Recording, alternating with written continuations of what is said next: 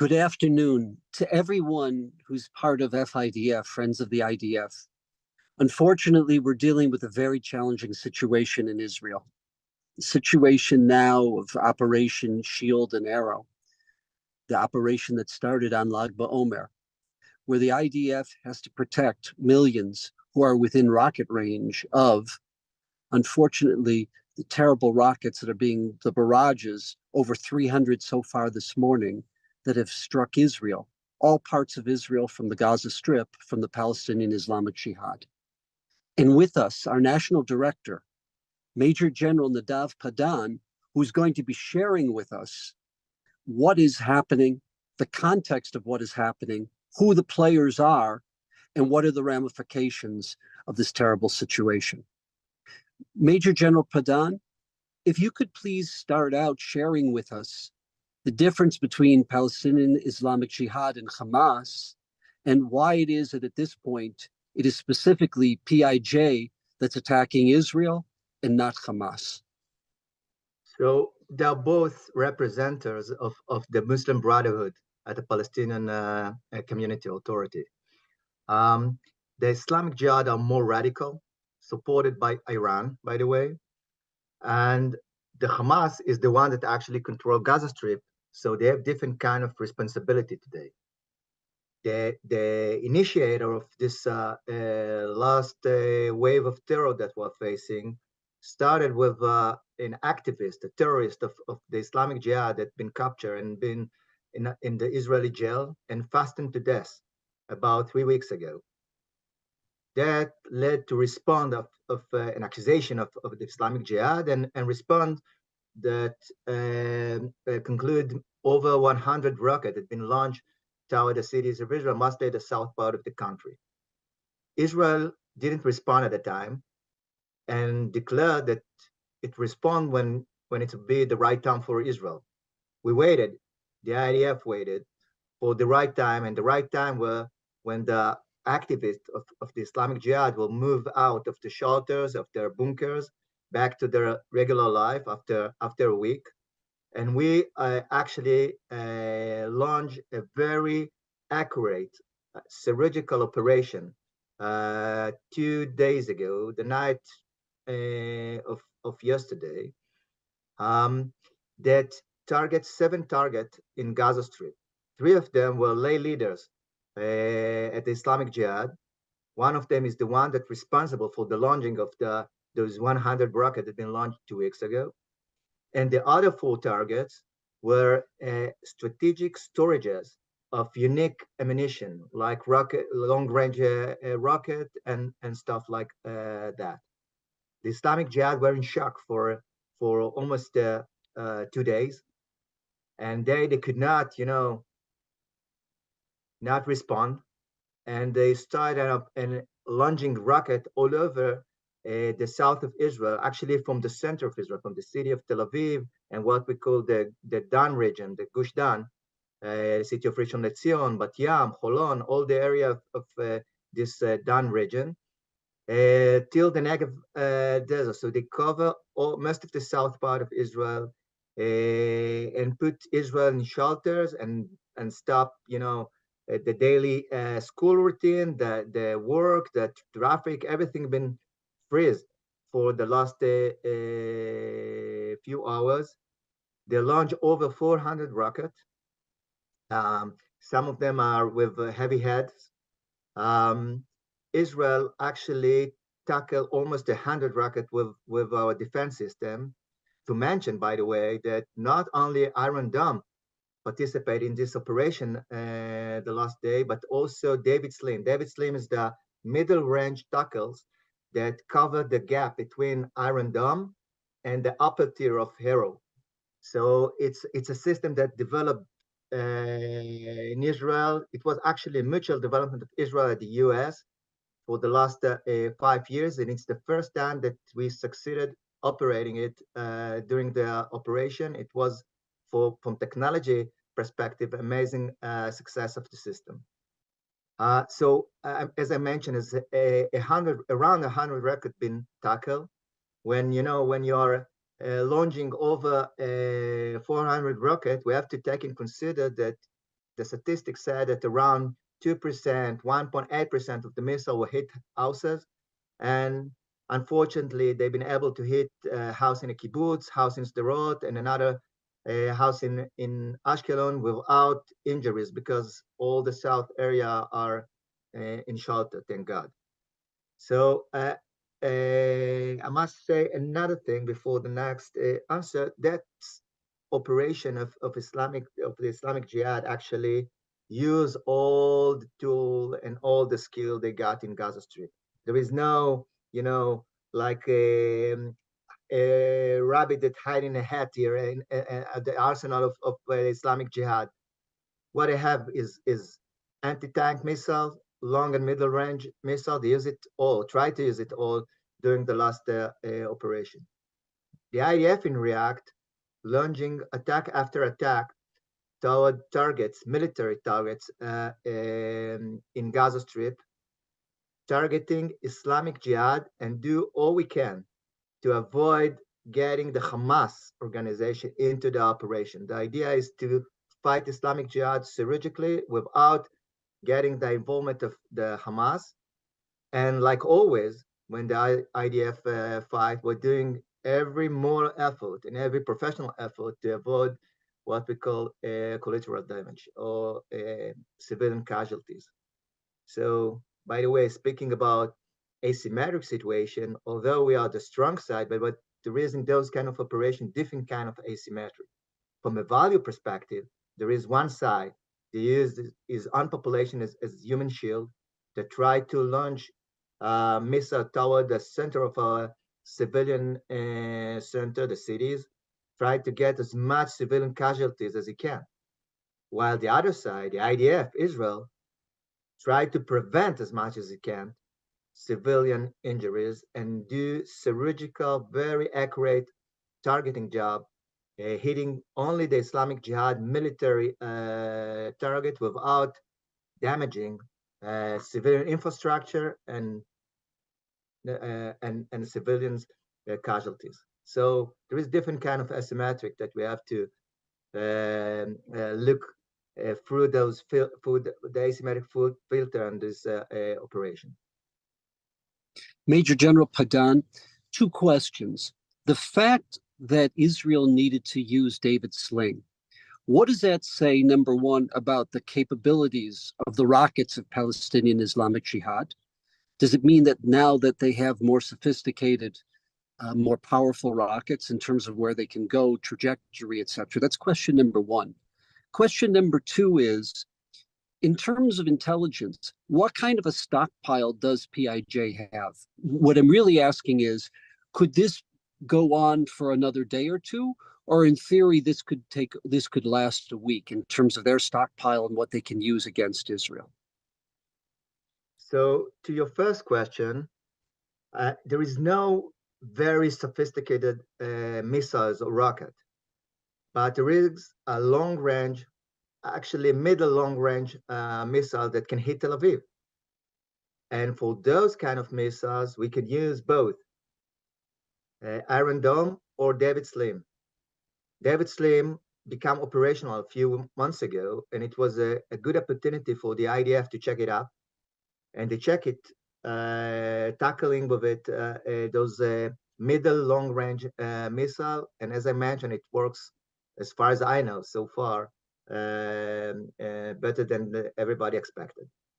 To a second question about the depth or the ability of the Islamic Jihad not like Hamas, doesn't have the energy depth for extended operation in Gaza Strip. So probably they are looking forward to end or get ceasefire as soon as possible, because as I mentioned, they have no hiding rabbit here. They already use all the skill and all the surprises.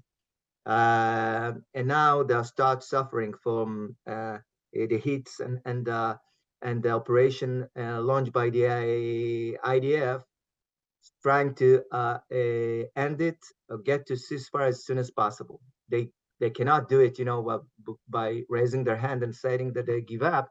They have to find their own narrative and tell the story for their own people that they launch over 300 rocket, and they have to tell the story also to to the Iranian that's supporting them and paying over $70 million every year to support this organization. And they have, to pay the debt for the Iranians. So they have to create this story. But, behind the narrative, behind the story, the true negotiation right now dealing with ended from the Islamic Jihad perspective as soon as possible. From the IDF perspective, by the way, the operation already achieved its target by hitting those three leaders at the very beginning. And Israel have no interest to extend the operation. So as far as I understand it, or as far as my assumption, without, reading all the paper for the last few hours, I truly believe that it will end in 24 hours, maybe 48 hours, but it's not going to be a long operation. As long as Hamas won't be part of it. If we'll do mistake and hit one of the Hamas point or post, or Hamas will have casualties and it will be forced to react, that's going to change the rule of the game. General Padan, could you share with us the connection between the PIJ in Judea and Samaria, where they've been perpetrating some terrible terrorist attacks, as well as in terms of that on one hand, their leadership in the Gaza Strip, which is responsible, obviously, for the rockets that are taking place as we speak right now. Is it one central authority? Is Iran pulling the strings? Do they have regional leadership? Could you explain to us that structure of PIJ and how the connection is between Gaza and Judea and Samaria? So the Islamic Jihad, like Hamas, actually got triple heads. One in Gaza Strip, one in Judea and Samaria area, and the other one is outside. The outside leadership is the one that's responsible for all the relations with Iran, collecting donation, getting support, coordinating things with a group of Palestinian, militant Palestinian outside Israel area, like we saw a few weeks ago with the launching of those groups from Lebanon toward Israel. In most cases, this part of this triangle is the most radical one, because it's not the one that pay and have to look at the face of the people when they're under the attack of Israel. The two other heads of this triangle, Judea and Samaria and Gaza, coordinate with each other, got some kind of local independency, but follow the agreement and the leadership of the movement as a whole. So there is structure and coordination. Each part of it got some kind of independency. They can, act sometime without agreement or without following the spirit of the organization because of local needs. But generally speaking, they are coordinating and try to be on the same page. All the three had the outside leadership and Judea and Samaria and Gaza Strip. Between Hamas and the Islamic Jihad, there is different kind of tensions. They're having kind of love and hate relation. From one end, they're fighting each other for the hegemony and for leading the Muslim Brotherhood part of the Palestinian people. And at the other hand, they have like a mutual headquarters in Gaza Strip that they allow them to coordinate things. But as we can see over the last 2 days and the last operation, Hamas are not necessarily support the Islamic Jihad by all means, and in a way, speaking about the first hand that we mentioned, enjoy the fact that Islamic Jihad suffering from the attack of Israel, and they could extend their power over the Palestinian people in Gaza Strip, mainly when we're speaking about the last few operations.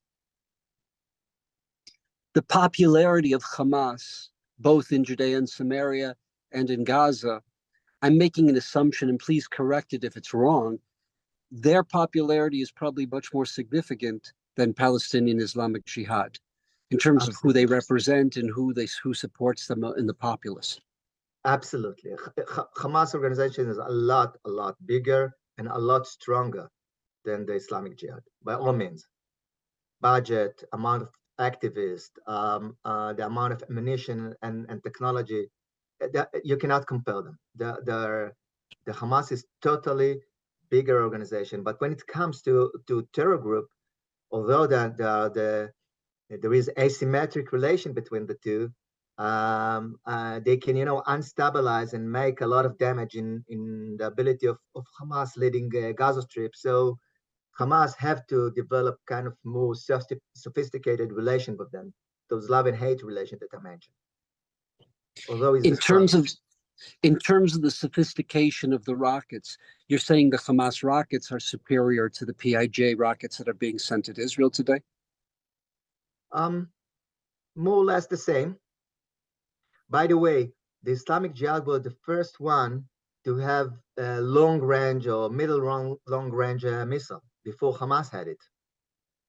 The amount of missiles are totally different. It's not the same skills. The Hamas have like 10 times double the missiles that the Islamic Jihad have. And from technology perspective, they are more or less the same kind of level of technology, having the same kind of ability. In terms of your personal experiences, you were a brigade commander, just the envelope around the Gaza Strip. Later on, you served as the head of the Central Command. So you were dealing with Hamas and Palestinian Islamic Jihad in Judea and Samaria. Your personal challenges as a commander, as a leader, dealing with them. If you can describe to us some of their methodologies, some of the approaches they use amongst the population, some of their terror methodologies, and what are the challenges combating them? So both the Islamic Jihad and the Hamas are very religious movement, land based on the ideology of the Muslim Brotherhood. So their source or their habits of energy that through them that they spread all those ideas and ideology are the mosques. And the narrative, the story of the fight that they are offering the people of the Palestinian Authority to adopt is kind of a religious war. Not like the Fatah, that have national declaration about the state of Israel, not religious declaration. They're also Muslim, but the ideology of Fatah is a national ideology. The ideology of the Islamic Jihad and the Hamas are religious ideology. It's connected to the land. They believe that the land are the lands of the Islamic people. They live that Muslim that believe in the Quran and the Bible of the Muslim cannot give up Arab land, and Israel is part of the Arab land from that perspective. So their connection to the state of Israel are religious connected. That's why you cannot convince them. You cannot negotiate them. You can agree to have what we call udna. Udna is kind of ceasefire at the Quran. We can have, some kind of agreement about the level of friction, but we'll never, ever get one of those groups signing a paper that they give up the land, what they call in Arabic the ard of Israel. So all the negotiations with them are based on temporary agreement that keep local or general ceasefire instead of trying to develop some kind of life together, shoulder to shoulder. Thank you very much, and thank you for your assessment. We just wanted to repeat that according to your assessment, if Hamas does not join in this war, if Hamas stays on the side the way that it has the first 48 hours, you see this lasting another, at most 48 hours, another 24 to 48 hours. And you also shared with us that because their stockpiles are now somewhat depleted, they're really not in a position where they can have a long, protracted missile attacks against Israel. Is that correct? I just want to make sure that we understood you.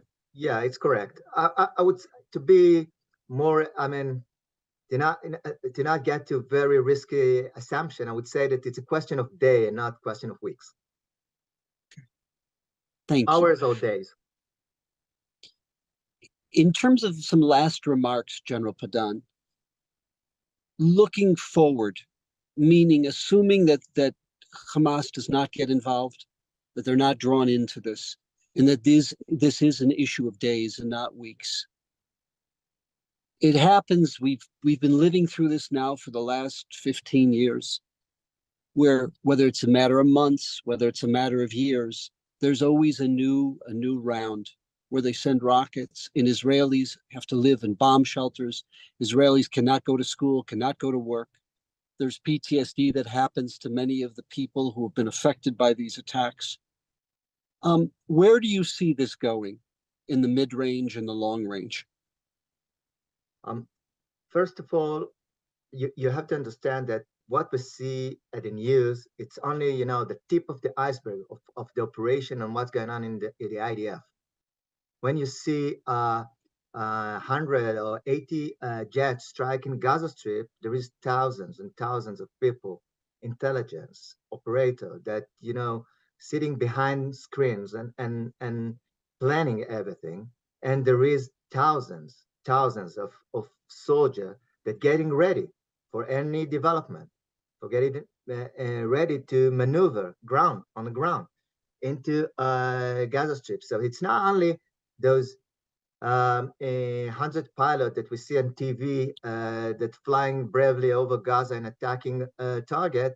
It's thousands of soldiers that right now getting ready, training, organize their gear to be ready to maneuver into Gaza Strip if it's going to be needed. And as I already mentioned, I don't believe up to the way that it's developed right now that it will force Israel to have a ground maneuver. Speaking about the strategy and situation that security situation of Israel from let's say middle range perspective, it's built on deter that we have to develop, and deter is not only the thing that you are telling to the media, is actually the thing that you're willing to do, and you convince everybody in your very problematic neighborhood that you are ready and willing to do it. To convince them, you have to operate on a weekly basis, to show your ability, to show that you are ready to act, to show that nothing block you. Once they think that the political system or our relation with the US or with other are fragile, and they see a crack in our system, they are trying us. So one bullet is to keep our deter at the right level. The second bullet is to keep develop intelligence and launch a special operation to destroy the self-terror before they're ready to operate toward Israel in Gaza Strip and in Judea and Samaria. So there is a kind of ongoing operation behind the scene that on one end deter and help the first bullet that I mentioned, and at the other end, it's block the or limited the ability and the skills of our enemy, of the terrorists, for launching terror attack toward Israel. And the third one is to keep hope at the people of that lives there. And hope built on three things: stability, prosperity, and security. One of the things that for example, prevent Hamas from taking part of this operation is the fact that every morning, almost 20,000 workers from Gaza Strip crossing Erez checkpoint and work in Israel. Each one of them provide around 10,000 shekel. 10,000 shekel could, make a living of 10 families in Gaza Strip. So you can double those 10,000 in 10, and imagine what is the economic influence and the influence of the quality of life of the people in Gaza Strip. And as I mentioned, Hamas is a terror organization, but he's also responsible for Gaza. He's got his obligation and responsibility for the citizens of Gaza. So those are the three bullets that we have to still working on. And there is no, as I mentioned, there is no magic. It's a it's a really truly tough neighborhood. Will have to keep this ongoing operation, ongoing fight. Our goal is to fight behind the scene, behind the radar, without the involvement of our civilian, without influence our normal life and daily routine in Israel. As long as we're launching operation after operation every week, and it's done by our soldier and our intelligence community, and it won't influence the daily life of the people of Sderot or Ashkelon, and this operation, the center of Israel, the people of Tel Aviv, that's fine. And really, that's our life in Israel. We picked very tough neighborhood for ourselves. Or God picked it for us. Well, thank God we have leaders like you and leaders of the IDF who are protecting us to be able to live and survive in that tough neighborhood. Where we'd like to close, I want to thank Major General Nadav Padan for the incredible analysis, for contextualizing and framing for us the issues at hand and what we're dealing with. The Army has asked us that for those Iron Dome units that are right now on hilltops, obviously places that they don't want the enemy knowing where they are, they're really out in the hot, hot sun of southern Israel. And there are a number of portable shades that get moved around on trucks that at least the soldiers who operate the Iron Domes in those various locations, some of them are in the desert, some of them are in the deep south of Israel, etc., where at least they can operate and function under shade. They have seating areas, they have shade areas, they have lounge areas. And unfortunately, this is our life, and this is how they have to live. Our soldiers who are protecting 9 million Israeli civilians right now and really are at the forefront of protecting humanity. So the Army has asked us, if it's possible in any way, shape, or form, we're looking for your help to fund those shaded areas, those portable shaded areas that move together with the Iron Dome soldiers as they operate the batteries that protect the homeland, that protect the civilians of Israel. On behalf of the Friends of the IDF, we want to thank you for joining this briefing. We will be emailing the briefing with General Padan to the members of the FIDF family, and we ask you on behalf of the Army for your help, that basic needs and respite for the soldiers who are operating these positions during these very difficult times. Thank you.